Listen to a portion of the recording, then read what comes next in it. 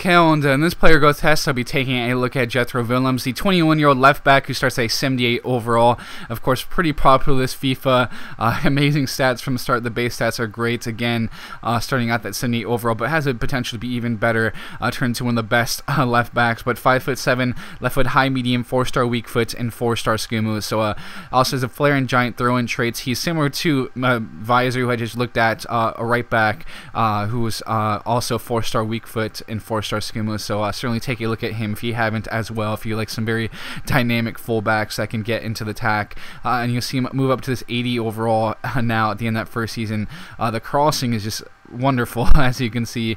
Ball control, dribbling, very solid, and of course the marking and tackling. He's already such a good two-way fullback, and he's only going to improve now as you see the mental stats starting to go up a bit. Also, the aggression, interceptions, attack vision, all very good.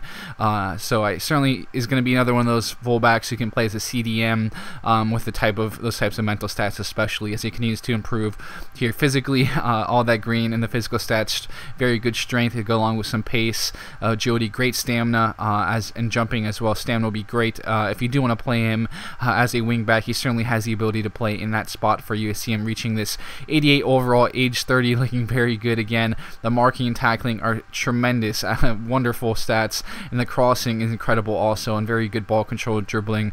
The short passing also is very good, so he can certainly step into the midfield, central midfield, CDM especially, most notably, if necessary. Certainly could play a little bit as a CM. I tried to play him there. I couldn't get any highlights, unfortunately.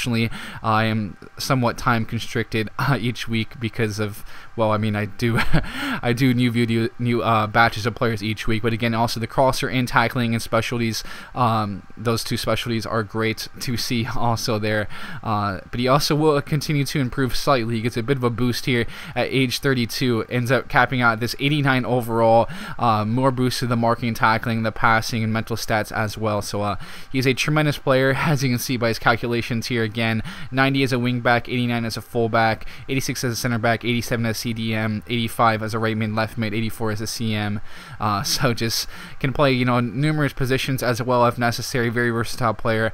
I certainly think you guys should get him, especially if you kind of have a bigger side where you can afford him and can fit him into a bunch of different roles if necessary as well. With that, guys, thanks for tuning in. I'll be signing out now, and I'll catch you guys later.